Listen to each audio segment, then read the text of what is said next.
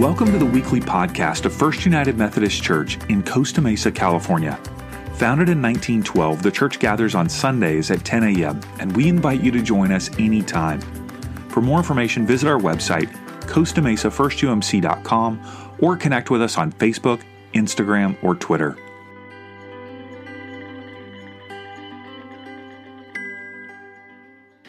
Friends, I'm having so much fun with Jonah. Is anyone else having fun with Jonah? Just pretend, make your pastor happy. Yep, perfect. I feel like everywhere I look and turn, I'm getting more and more images of people talking about this really strange story. In fact, artists, friends of mine who are artists, people have been posting things about this story. And as we've talked about before, this story is really a parable. It's a story. And we know that for a couple of reasons that we'll dig into, but it doesn't mean that it is any less true. And by true, I mean it doesn't mean that there's not any more wisdom for us or something that God is telling us about God's own character and who we are in the kingdom of God. So let us pray, and then we're going to jump into this really fun story. God, as always, I simply ask that the words of my mouth and the meditation of all of our hearts gathered here in this space will be acceptable to you, because God, you are our rock and our Redeemer. Amen. I recently had someone who told me that I need to start praying here in this space and online, because they listen online. So I'll need to add that as a prayer amendment. There is this incredible thing about the story of Jonah and the whale. And we sort of have talked, if you've been kind of joining us, I know as we get into the summer series, we're kind of in and out, and so we might miss some Sundays. So let me catch you up a little bit about the Jonah story. I shared the first week that the Jonah story is most likely a parable, but if you grew up going to church, you might have had your Sunday school teacher teach you about Jonah and the whale, right? And then when you get older and you read and you discover it was a big fish, right? It was a big fish, not a whale, and you think, that liar. And then maybe I'm the only one who has the bitterness towards that. Okay, but I did grow up hearing this story in Sunday school, but it was more of sort of a warning of what happens when you don't obey God, right? You get thrown into the water. And again, when I read the story, this parable, this understanding, I started to read it. The first week we talked about how it could be a parable, and we know this from a couple of things. First of all, it's incredibly exaggerated, right? It is the biggest storm. And if you don't know the story, it's the story of a prophet who God tells, hey, go and tell the people of Nineveh, by the way, who are the Assyrians, who are like the worst of the worst. They used to put people's heads on sticks. I mean, these are not good guys and girls, and apparently animals, we'll learn later.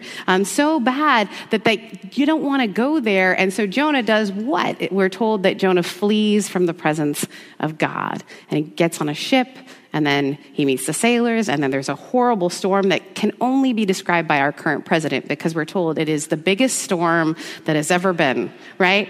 It's bigly. It's a big storm, right? Huge storm. This storm's big. And so in this storm, the sailors, the surprising ones, say, hey, pray to all of your gods, and we'll see if one of them sticks. And we're often, when I was younger, I was given the impression that the sailors are so worried about the storm that they throw Jonah over. But that's not what happens. See, Jonah still doesn't want to fulfill this call that God has given upon him. So he says, throw me into the water. This one is my fault. And so they do.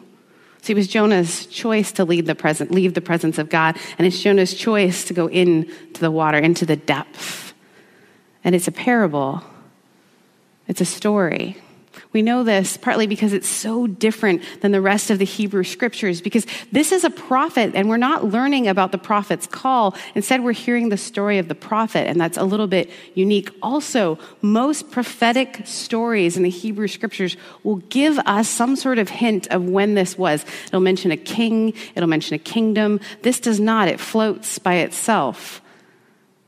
The only king that's mentioned we'll talk about later and why that couldn't have actually been a king. It's this weird sort of story just sort of floating out there. It doesn't require. And what's interesting is we often read scripture and we go back and it's almost like we want to read it to explain how it has to be real. Someone was sharing with me yesterday that they read this whole entire paper that someone had written about how a person could survive inside a fish. Like, I don't want people to think us Christians are crazy or us Jewish people are crazy. And so we need to explain how you can survive inside of a fish, which might be an adventure in missing the point. Although I would kind of like to read it. So if you can find it, please send it to me. I'm sure I can Google it. There is this bigness about this story, this craziness, but no king is highlighted. This is never meant to be a historical story, but we do this. We read back and we try to say, well, this is how this went, instead of maybe hearing the story for what the story was originally meant to be heard for. It's telling us something about God and our relationship to God. So the first week we talked about what would it mean if it was a parable and not just to make sure you follow God. Week 2, we talked about, remember week 2 is where we started seeing all these red, these are called paramounts up here, right? And we had the red coming from the top to symbolize what? Pentecost Sunday, not all at once. Yes. Pentecost Sunday, which is the celebration of when the Holy Spirit came to the people and they began to hear the story of God in their own language. And so we talked about how sometimes the surprising voices that we hear the message of God from, not always in the language we think we'll hear it in. It's an unexpected place. And that's the same with the story of Jonah, because the sailors are the ones who seem to have more faith than the person who's supposed to be the prophet. They didn't want to throw him over. And even when they do, there is this sense of, oh, let us now worship God. And remember, we further have instances where we're understanding this as a parable because it says, let us now worship God in this place. We will give promises. We will vow all these things that, by the way, a prophet should do in a temple. They're saying we'll do on this boat, which was not how it was done at the time. So this is, again, part of an exaggerated story, but it is a reminder that sometimes we decide where the voice of God will come from, and we're often surprised by the Holy Spirit in Pentecost, but also from the people who get the message of God. And if we notice, it's usually the outsider, right? Now then we come to week 3. Last week we talked about, I know I said it wasn't a whale, but there is a term in script writing or movie watching called the belly of the whale, right? What's the belly of the whale moment is when you think the character is at their lowest point, which I think we would all agree would be inside of a giant fish, right? And if you're wondering what that smells like, go down to the Newport Pier and just stand there for a while. And eventually the wind will turn and you'll think, oh, I would not want to do this. There is a 3-day experience for Jonah. And when he is in this belly of the whale, we talked about something that I mentioned because I get really excited about it, and that is the Hebrew starts out as male. Then when he's in the belly of the fish is referred to in female. And then when he comes, is spit out, the fish is again referred to in male. Why do I think that's neat? Because if you're hearing that for the first time, if you are a Hebrew hearing this story, what you might think is that there's something about pregnancy or being born again when Jonah is spit out. There's something about that. There's this beauty in the idea of maybe something new is being born in the belly of the whale. For those of us who have gone through rough seasons, and if you're a human in this room, you've gone through rough seasons, oftentimes the belly of the whale moment can feel like the worst, or maybe you're in that right now. I don't know how to get out of this. I don't know how anything could happen. And it's not just sort of this look for the silver lining, but it's like God works in incredible ways in the midst of this. What's interesting is that Jonah uses other people's words. When he's in the midst of this, he uses the Psalms and he sings. It's like this beautiful, and he doesn't know what will happen, but he's still saying, God, I know that you're present, and I tried to get away from you, and I can't. I shared last week there are some of us who have gone through sort of the process of what often is called deconstruction, where we try to get away from the things we've been told about God, but there's something still about the divine that calls to us, even in the midst of the belly of the whale, and we find ourselves singing old songs or repeating some part of Scripture that meant a lot to us. There's something that holds us to this story because it is our story with God. It's this beautiful thing. And then we come this week to the moment.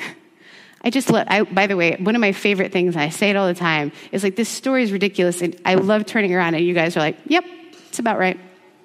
So let's look a little bit at what happens to the conversion of all of Nineveh, which is a 5-word sermon. I've never changed anyone's mind with 5 words. 5-word sermon. And I'm going to say, kind of piss poor. Like, it's not his best, right? He walks in, we're told that it's a big city. Again, it's a great city. And it says God thought it was a great city. And he walks in and he's got 3 days. 3 is always important, friends. If you see a 7 or a 3 in the Bible, we're being told something here. Again, the reminder of Christ, 3 days. Transformation, 3 days. As he is walking across this city, he simply yells this out. This is it, guys. This is the best sermon. Are you ready? This is it. 40 days more, and Nineveh shall be overthrown. And then he runs away. I did my job. I'm good. It's like if I were to come in and be like, God loves you, and just leave. And then you guys are like, that was really deep and moving, and I don't know, but I feel the love of God, and then you go and change the world. That was it. 5 words. But he didn't want to even give those. And if we look at it, it's such a different story because Jonah is not like any other prophet. Moses and Jeremiah, they didn't want to share the prophetic word because they thought they were inadequate. Elijah didn't want to because he feared for his life because emperors took heads. He didn't want to go and give this message. Isaiah was afraid to share the message because he thought it was too dreadful and awful. None of these are Jonah's complaints. Jonah is worried that God may be too loving. And the people that Jonah think don't deserve the love of God could be capable of change. Jonah and Elisha are the only 2 people called to go outside of their own people group. They're called to go to these foreign places far and proclaim something that seems so big, and they don't want to do it. Jonah's short sermon, 40 days, and Nineveh shall be overthrown. But let's see what we notice about this. First of all, it's not like any other prophetic proclamation. Usually they would go into a city, and by the way, people did this all the time. They would go into cities and yell, "Thus says the Lord," and then say something. Not our pal Jonah. He doesn't even tell them who the message is from, right? He's just like, hey, people of Nineveh, you might overthrown. Okay, bye. There's this no sense of who it's come from. What's interesting for us as a reader is we don't know what God tells him to say. We don't know what God tells him to say. And even Jonah doesn't mention God in this at all, nor is he saying this is an oracle of God. And where do the 40 days come from? Is that I've heard of Exodus, I'm just going to throw 40 days in. That's a long time. It's if you've ever seen any of the Austin Powers movies, and if you haven't, there's this great scene where this guy is screaming and afraid, and slowly inching towards him is one of those things that makes asphalt flat. And all you can think if you're watching this is the guy has time to move, right? Well, this prophet is you got 40 days to clean up your act. You'd be like, great, that's 39 days to have some fun. And then in the last day, we'll turn it around, right? 40 days is a long time. Again, you need to hear this as a message, not to the Assyrians and not to Nineveh, but to Israel. You guys had time to turn your life around, right? 40 would have meant something to them. In their tradition, 40 years. And remember Jesus later, 40 days. There's something about 40. There is a memory, there's a shared memory. We have shared memories, don't we? stories that are passed down from community to community, from time to time. So here's this shared story of 40 days. 40 days, and he runs out.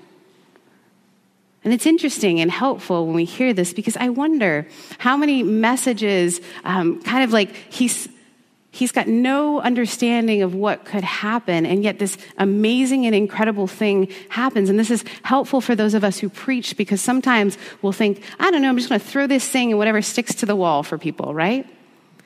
What's incredible, and several of my friends have said, is you'll preach a sermon that you are pretty sure is about one thing, and someone will come out to you and say, thank you for speaking about what to do with my mother. And you're like, I didn't even mention your mother.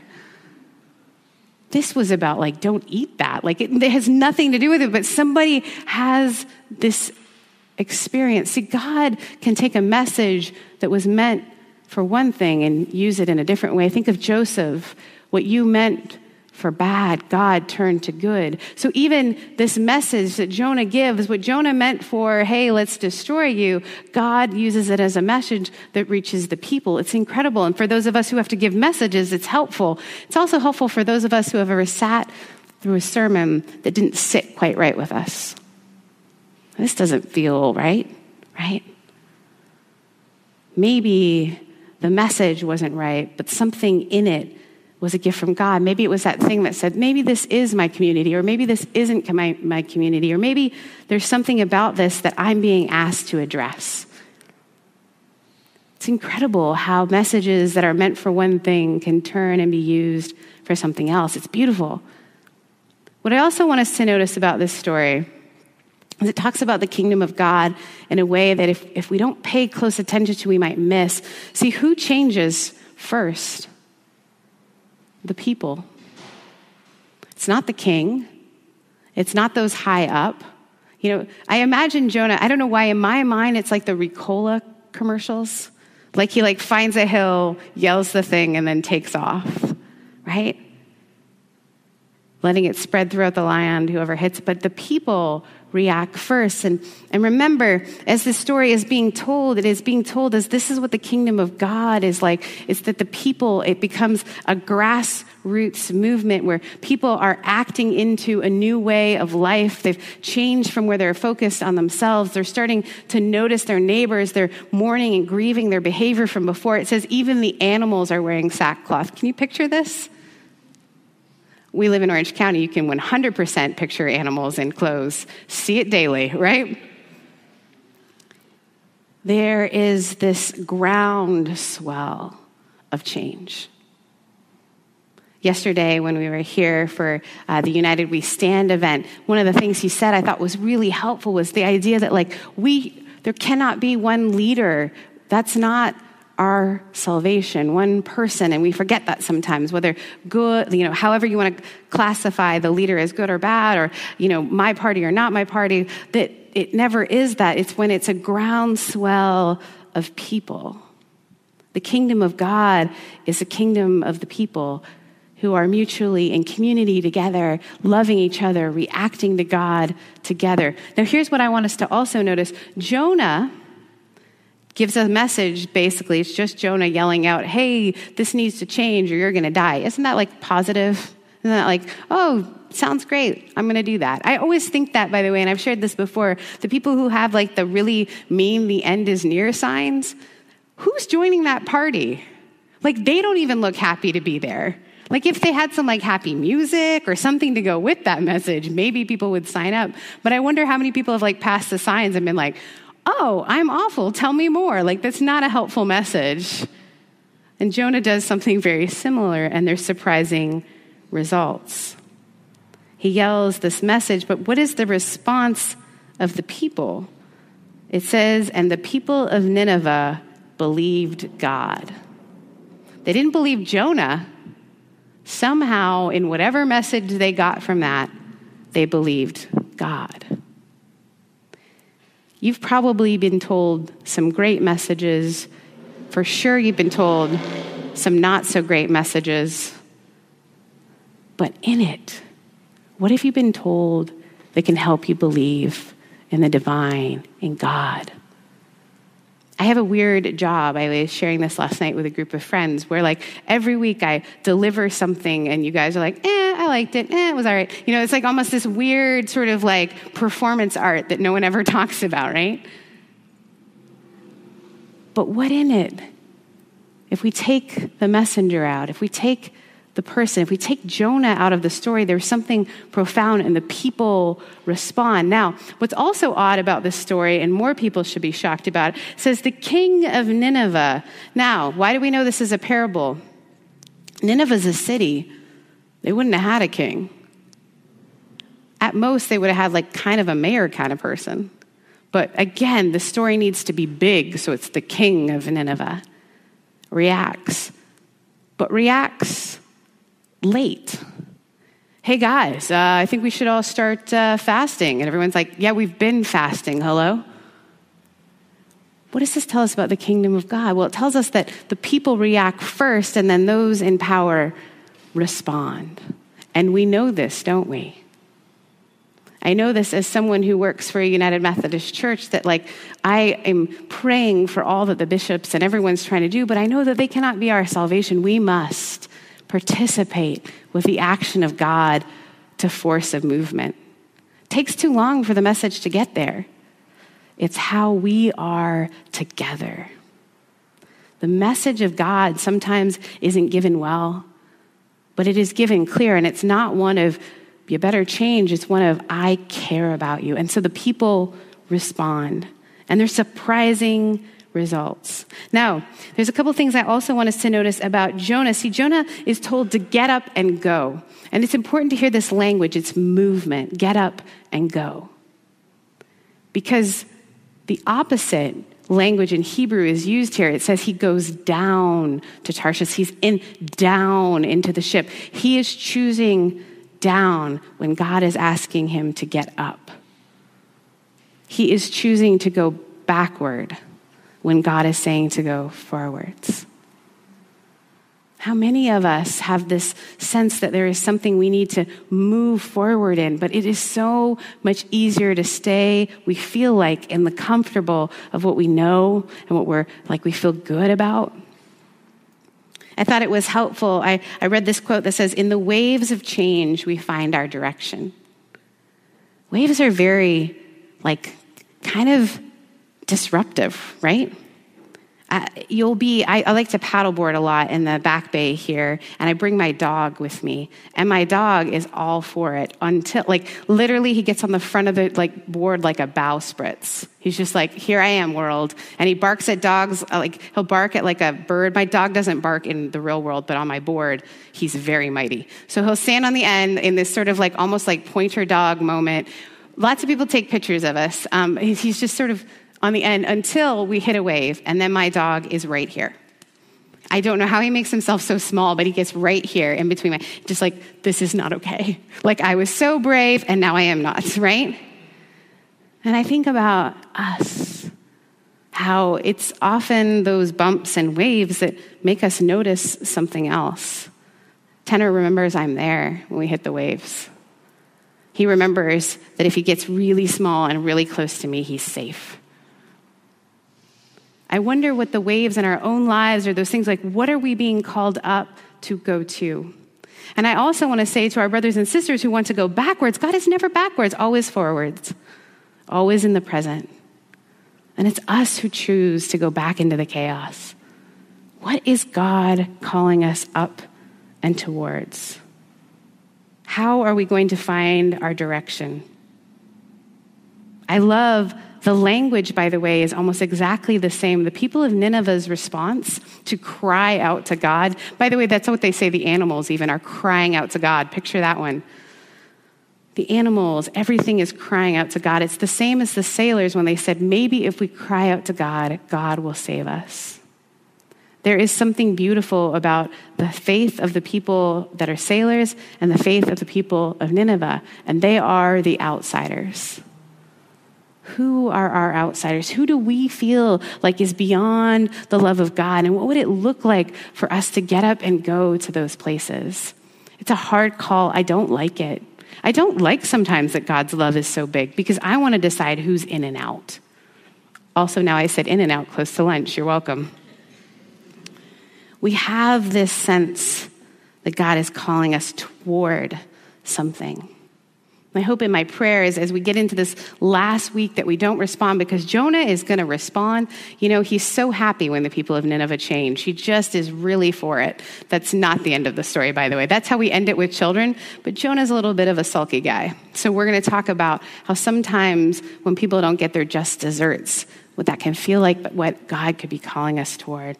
So let us pray as I invite our band forward. God, sometimes we don't understand your love. It is so expansive and big that it would include even those we don't want to include. God, sometimes we ourselves have given a message or heard a message that we kind of have distorted. We have lost the plot a little bit. And like Jonah, we are surprised by the results. We are grateful, God, that in the midst of all of this, you continue to erase the lines we create, and that your love is ever expansive, big enough to include even us. Lord, it's in your name that we pray. Amen.